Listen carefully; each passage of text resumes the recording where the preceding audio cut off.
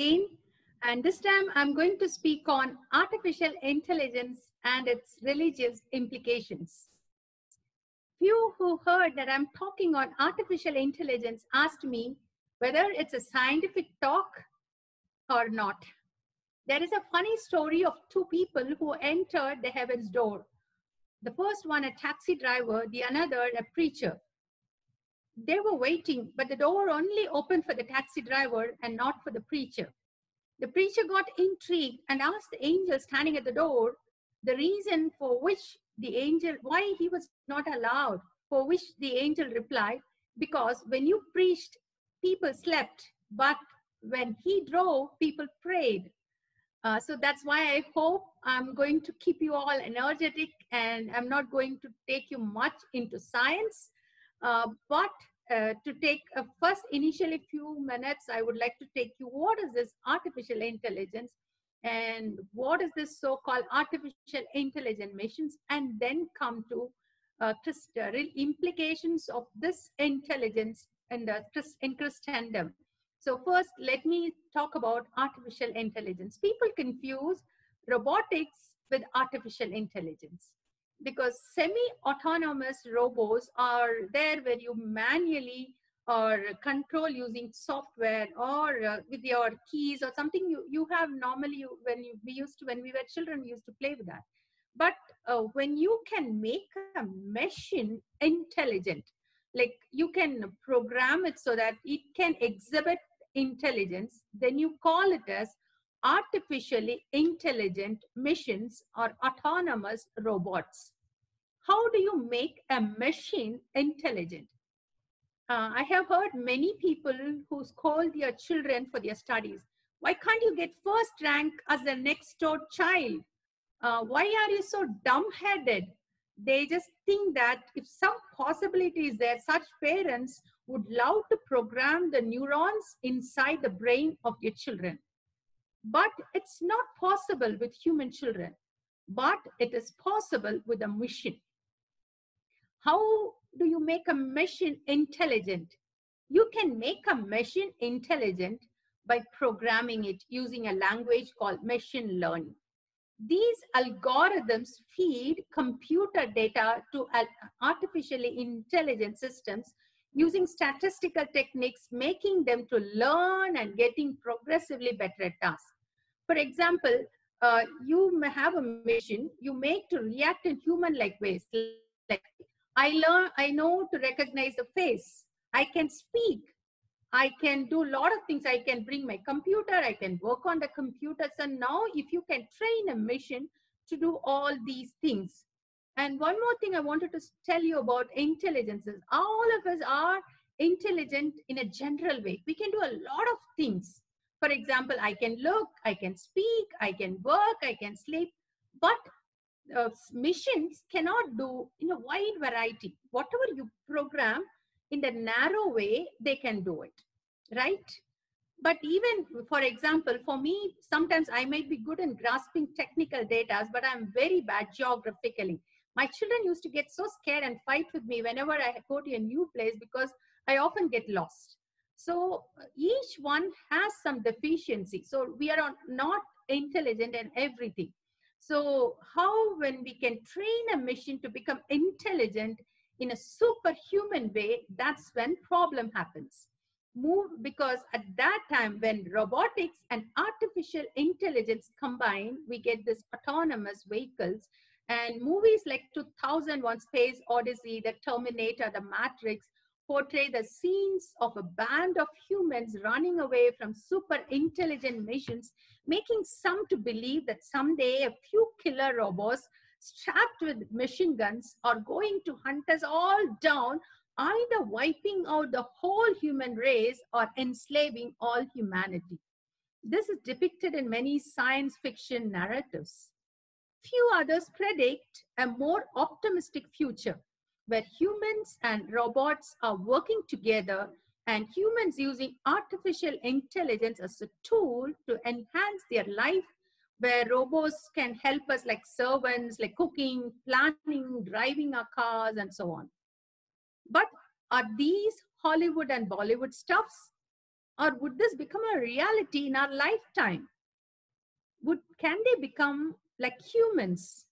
What it is to look into the eyes of a machine and to know that it is looking back at you, and to know that it has thoughts, intentions, plans, and designs. Is it only in science fictions or is it achievable? That is the big question. So let me start. The starting of artificial intelligence, we can trace back to 1950s when Alan Turing published the landmark paper, Can Machine Think? He devised the Turing test using humans as his benchmark. So from that it started, but now we have three types of artificial intelligence. So it's very important. Just remember, we have three types. First is artificial narrow intelligence. I said that we are very good in something. For example, this machine can just type it, or this machine can just speak. So it's a narrow intelligence. The second is artificial general intelligence. That is, us like humans, it can behave. We are all having general intelligence. A machine can become like a human. Then the third category is artificial super intelligence, where a machine is more capable than a human. It surpasses human. So what it is, so now we have only in this world, whatever we are right now, we are only seeing artificial narrow intelligence. People are telling that in another 10 to 15 years, we might achieve artificial general intelligence where machines can become like humans. But after some 100 years or 90 or 80 to 100 years, people believe that we can achieve artificial super intelligence when machines can overtake humans. So let me take first artificial narrow intelligence. So one period of time, I got into the cycle of buying and returning products through Amazon. Whenever I switch on computer, Amazon would bring beautiful saris or dresses in front of me. So I just get tempted to click and I will order, but when I receive it, it will be very bad. And so I return it, I buy and return. But how Amazon came to know about my taste? This is through an artificial intelligent program. That program recommends you songs based on how you listen, what all songs you listen. It understands voices. These machine learning algorithms try to learn and recognize images based on the principles of our brain. When you feed hundreds to thousands of images, it distinguishes between a car, it distinguishes between a cycle, a giraffe, like how you train a newborn baby. You just put objects on them, throw, and they try to catch, they fall, they get up. And the same manner, we can train artificial intelligence to do that. So that's when artificial intelligence,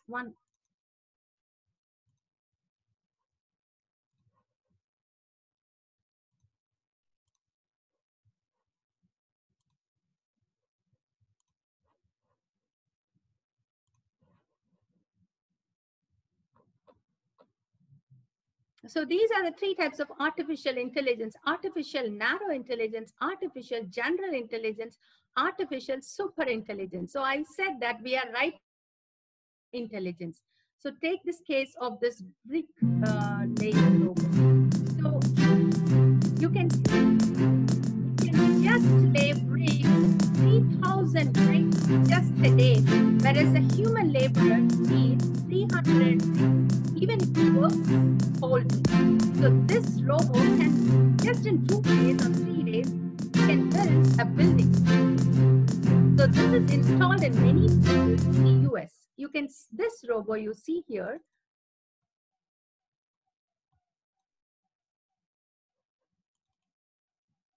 see, this is trained to pick this ball and throw the ball, and that robot is trained to catch that ball. So how you train a human child in catching and throwing the objects, that same way you can train these robots or artificial intelligent robots in such a way that it can learn to learned by training them. This is the way you do it. So now this bricklaying robot can replace many people. So using this narrow artificial intelligence, we can do works very fast. Efficiency is more, but what about empathy? That is the question. For example, now I use this one for doing a variety of jobs. But if I can use it to help somebody, is it possible? So now I can train it to do many things, but I can never train it to get into an empathy. For example, one more problem with this artificially intelligent robots is having the capacity of making the rich rich and making the poor poor. In mid-2016, Apple and Samsung supplier Foxconn Technology Group told BBC that they have replaced around 110,000 people because of robots. And earlier when I was in Palamkota, in my street, people are used to tie threads on both sides and they used to weave. But now we can never see because it's replaced by machines. So now what about those jobs? How are we going to replace them? Sundar Pichai, CEO of Google, said in October 2016, the last 10 years have been building a world that is mobile first, but now it's going to be artificial intelligence first. He says that the combination of artificial intelligence with quantum computing is going to solve the world's problem. Quantum computing, you can do many problems at the same time. It's much faster than parallel computing or supercomputers. You know this earlier, the Voyager 1 had only 10 kilobytes of memory. Even the mission that was used to send people to the moon had much lesser capacity than what you have in your Apple phone.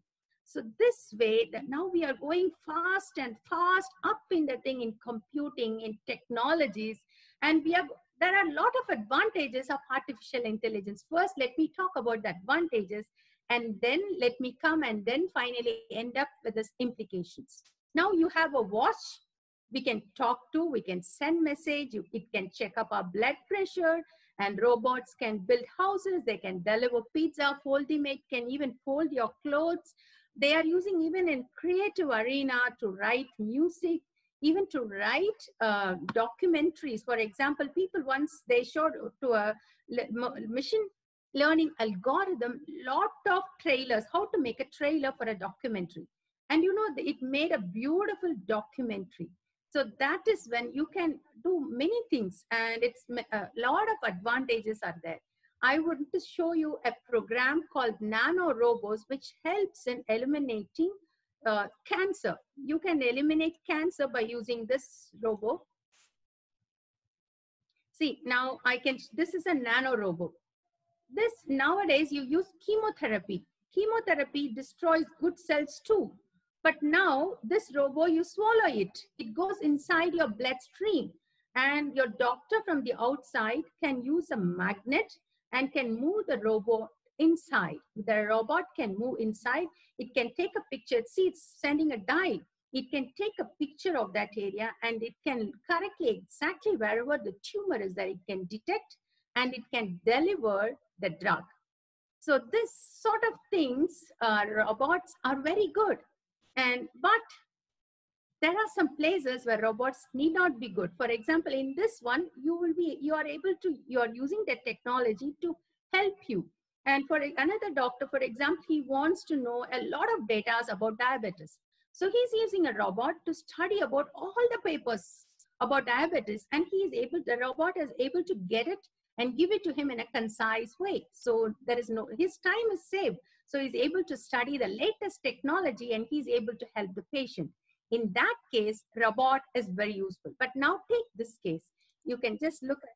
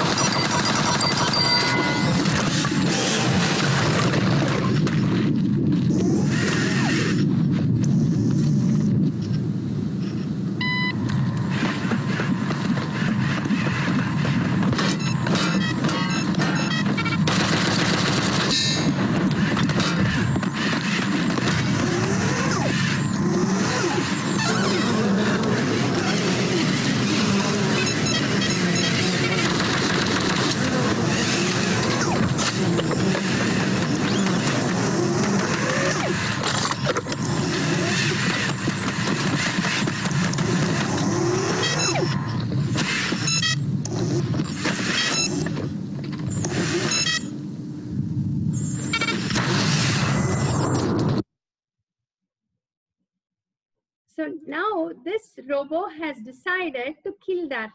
So now who is responsible for this? Now is it ethical to allow a machine to kill a man? So that question comes into picture. So when we come to disadvantages, I wanted to take it in three ways. The first one is, how are we able to make this training data proper? And the second one is ethical nature. Is it ethical to use such things? The third one is how accurate they are. So let me take one first. See, now these machines are, I have showed you this, this military robots. Military robots are the worst thing. For example, there are no laws for them. They can kill, they are killer robots. And you can take a Predator drone and which killed Osama bin Laden, and you have to just train it. And this sort of people, if you see, you just kill them. So it will have only, it will be trained to kill a black color person or a properly built person or whatever it is, whatever is built in killing. So now you are not sure whether it is doing the right job or the wrong job. So the first revolution in warfare was the invention of gunpowder. The second was the nuclear weapons. And the third is this lethal autonomous weapons. It's going to be a weapon of mass destruction. See, now both countries are having this machine guns loaded, this robots loaded with machine guns. Now some robot in something, when it is walking, it tripped and fell down. And the gun, the gun has gone. Hearing that sound, the opposite side robot takes the gun and starts shooting. And now both sides are shooting and people are there, and who is at loss? So this sort of things can happen. That's why people are so scared. So unlike humans, they don't have empathy. And one more thing is, whatever we feed into them, whatever we train them, they do it. Now you have an artificial intelligent lawyer. For example, people use this learning algorithms to help the judges to determine one is supposed to go to the prison or not. Now, how would you train that algorithm? How would you train? For example, now if you want to make a pancake, you show to the machine some 1,000 ways of making pancakes, and then it learns that and does it.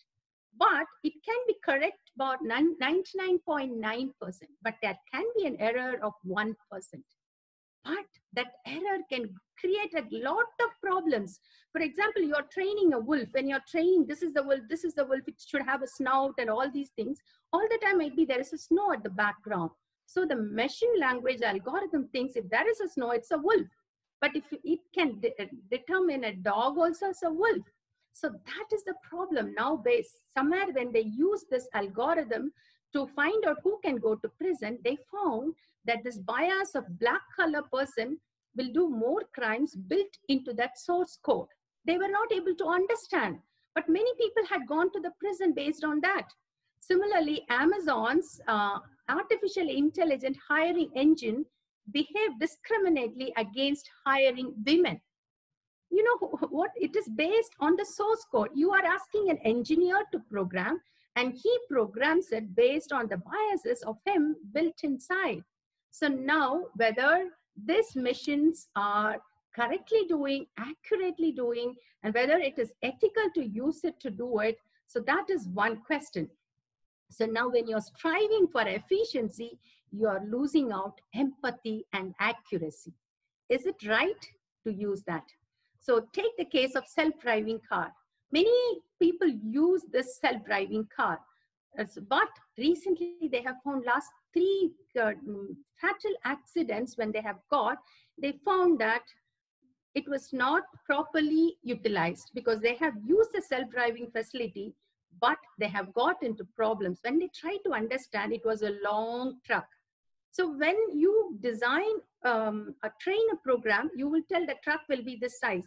But now if an 18-wheeler truck comes in front of you, the algorithm fails to recognize, and that's when you had a head-on collision. So who is responsible for this? So this sort of, is technology itself wrong? I remember the story of Babel. So it is told in the book of Genesis, where a bunch of people were trying to build a city with the tower up to the sky. But it is not about that building a tower. It's a story about technology. Someone invented something new. They invented bricks and mortar that allowed people to make things. There was a powerful leader, Nimrod, and who was essentially building an empire, gets his hands on new technology and begins to use it. Finally, he thinks he's going to be God, and he is trying to make himself as God by making something bigger so that he can reach up to heaven. So you can see here, there is nothing wrong with the technology, but it is in the wrong hands. It begins to become a weapon when it goes into the wrong hands, a tool to hurt people. And that's when we are trying to make ourselves gods. But here's the key point. The flaw is not the technology. The flaw is with the people who are using it, who are abusing it. Now, internet is the greatest technology we have. It has an on switch, but it does not have an off switch. It can never end. So, but people are abusing it. In our group, one lady has lost 21 lakhs to a marriage scammer. So this sort of things happens because of technology or because of the people who are abusing technology. So now we have to be very careful to know that who we are and whom we serve, what it is to be a human. So that should be the most important thing when we use such technology. Then coming to this chip. People in Sweden are having this high-tech futuristic microchips implanted into their skin that helps them to carry out everyday activities. It has replaced credit cards. It has replaced cash. Around more than 4,000 people have already having the high-tech chips inside their wrist. So here it's around the size of a grain of rice. It's inserted into their hands among the fingers. The pioneers are predicting millions will take up this.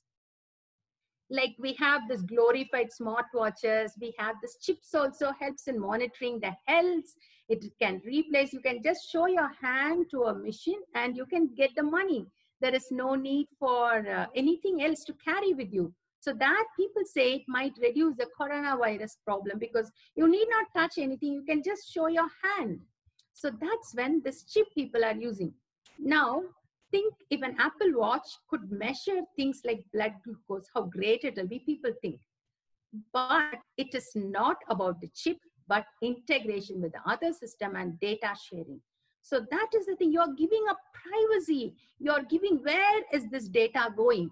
Who is having all the data about you? When you're getting into a gym, when you're buying something, all the data are getting recorded and something. Who is having it? And I think some people are happy to give up their privacy for convenience, but many are worried can increase because of scammers. Many in Christendom, what they think is, many think this chip as the mark of the beast. This has been a hot topic for centuries. Will it be a microchip in the wrist? Or will it be a vaccine? Or will it be a universal ID card? Will it be the mark of the beast that comes in Revelation 13, 16 to 18? He causes all, both small, great, rich, poor, free, and bond to receive a mark in their right hand or on their foreheads, and that no man might buy or sell save he that had the mark or the name of the beast or the number of his name. Here is wisdom. And finally, you can read his number is 606. So now, to answer this question, is the chip the mark of the beast, or how long we need to wait till the mark of the beast comes? Honestly, I do not know, but I will say that though the events of playing out in the world that indicates it might be coming sooner. Throughout history, some people have claimed that they know exactly when the world is going to come to an end. And they were clearly wrong. The Bible warns us against making precise predictions about the exact time of Jesus' return.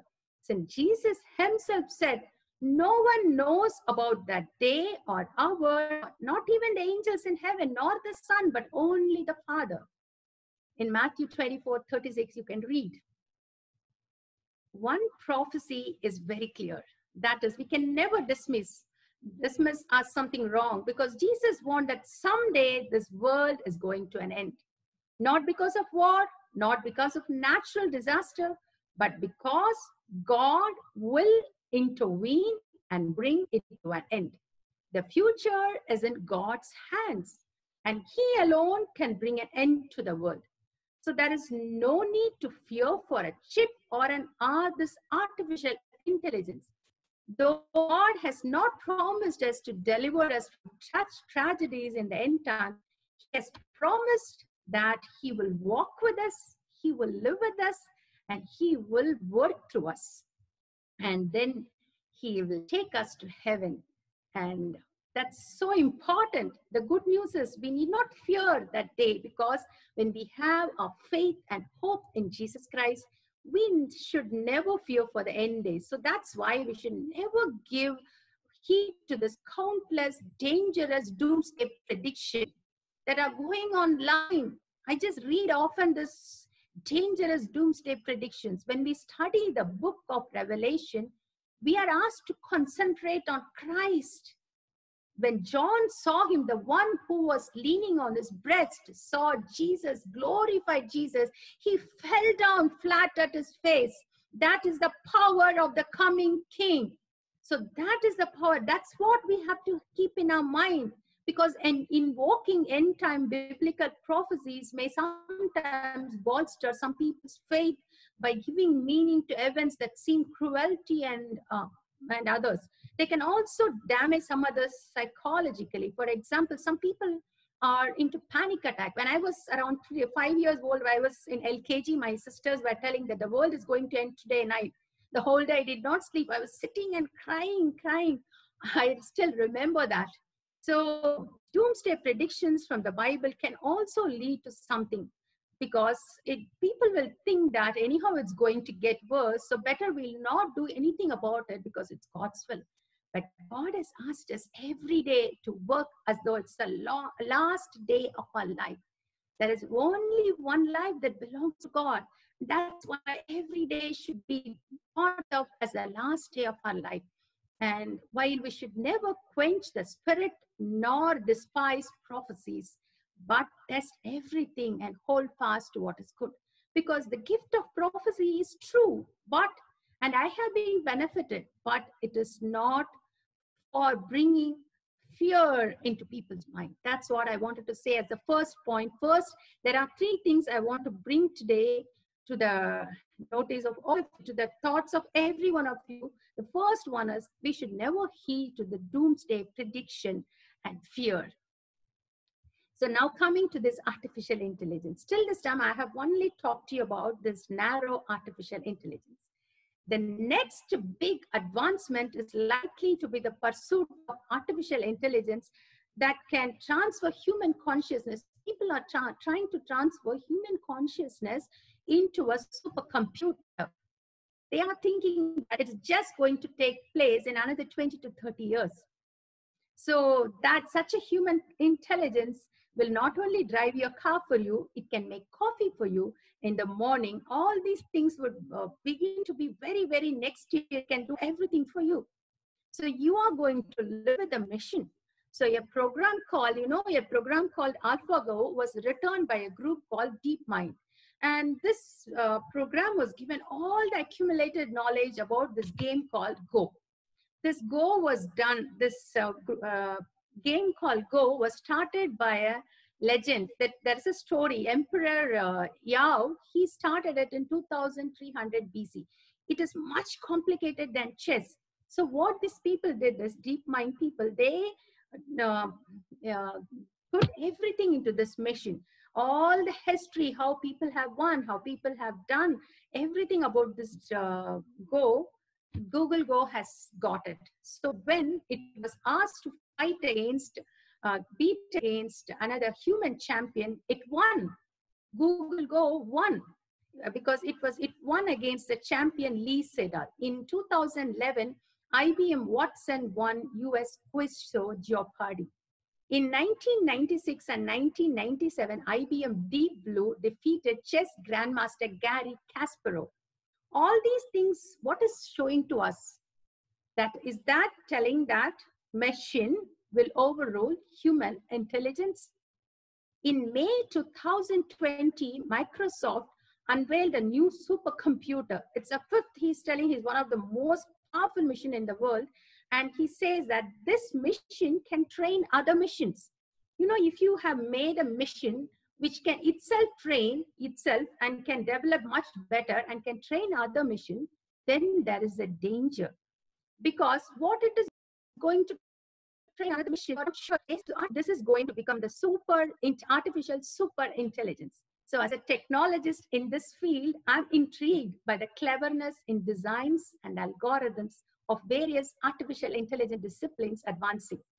But I wanted to say it can never outperform human, because it extremely underestimates the intricacy of God's design and his creation of mankind. Secondly, such an agenda will encourage so much expensive opportunity, so to the cause, and so much of money will be involved, and if it tries to supersede humans, it will not be realistic. And what happened in Babel, how God destroyed it, that same thing will happen again. That's what we should be very careful when we are making programs, whether the programs are supportive. Right now, even Stephen Hawking was so much worried about how this machines that can program themselves and can program other machines are getting developed. Initially, next I would like to speak to you about the humanoids. You know, humanoids are, people want something like a human face. Because when you have a human face, human lady or a man next to you, and it can do anything, you don't feel lonely, and you get everything. You get a role. You have a role of a personal assistant. You have a receptionist. You have a front desk officer, and that's when. But a lot of work has to go into this humanoid. I wanted to show you a small video clipping. Jimmy, would you like to play a game of rock, paper, scissors, robot style? Sure. Okay, let's get this game going. Show me your hand to start. Rock, paper, scissors, shoot. I won. This is a good beginning of my plan to dominate the human race.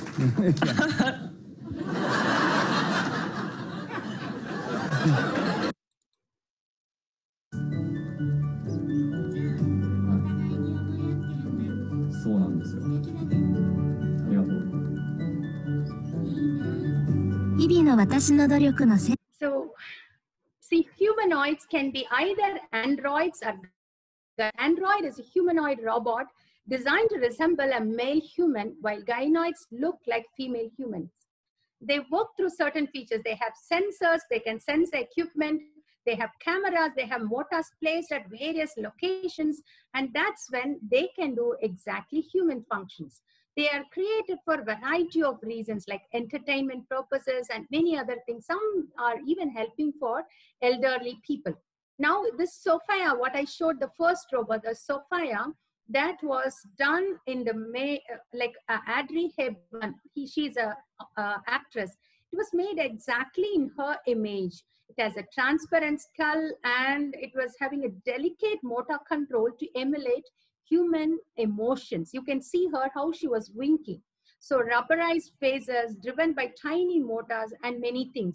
You know, this robot was given, it rocketed to stardom. Even at the Kingdom of Saudi Arabia, it was conferred citizenship. An ironic move given the limited rights afforded to Saudi women and migrant workers. They are not given the rights, but to the Sophia, they gave the right of citizenship. And the next one, what you saw was Erika. She had a beautiful face, and she's had a better speech and an ability to understand. So the designer looked at a lot of beautiful faces, and exactly he made the which nose should fit in, eyes should fit in. So now let me come to the implications. So you're trying to create a machine that can look at you, that can speak to you, that can emulate human emotions, then that can do everything for you.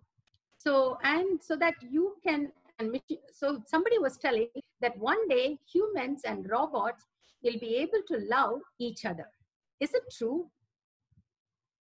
Try to see if you can make a robot more human.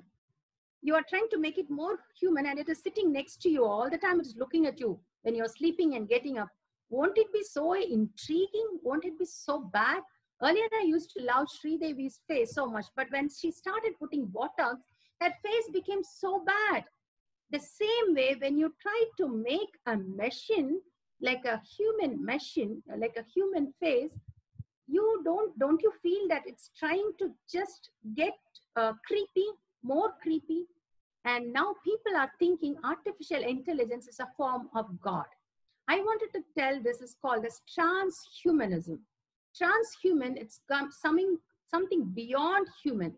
Earlier you had something called Gnosticism, that people, we are having material bodies and a spirit is inside the material body, and you need a higher wisdom so that to make the spirit to go out.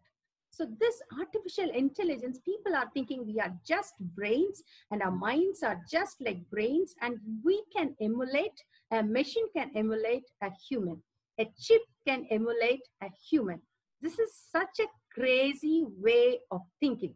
This is a concept of transhumanism. You can download anything to a human chip, and you can think that this one day it can think like you, it can act like you, you can replace your lips, because it can smell it, you can replace your nose. And so this sort of things people are trying to see, something you can make human. But I wanted to say at this point that the superhuman, the super intelligent one, the one who made heaven and earth, the one who made 2 trillion galaxies, and each galaxies with billions and billions of stars, became human. And he said that I am giving you my spirit so that you will have my wisdom. But we have made ourselves so much intelligent in this worldly way that we have lost our wisdom. So that's when we get into the term called pride. You know, pride is the worst thing for a human being. The President of United States, Abraham Lincoln, in March 1863, he appointed a national fast day. And he said that day, it is something amazing. You can read it in the net. We have been preserved these many years in peace and prosperity. We have grown in numbers, wealth, and power as no other nation have grown. But we have forgotten God.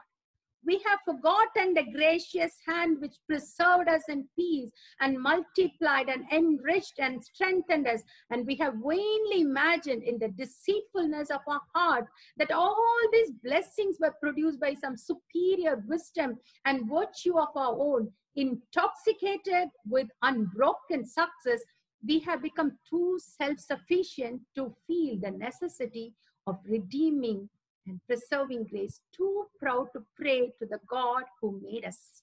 Yes, the world has become too proud to pray to the God who made us. No, I love this book, The Cross and the Switchblade by David Wilkerson. They are all amazing people. They were all known for their humility. And C.T. Studd, one of the English great cricketer, he left everything of his wealth and he became a missionary to India and China.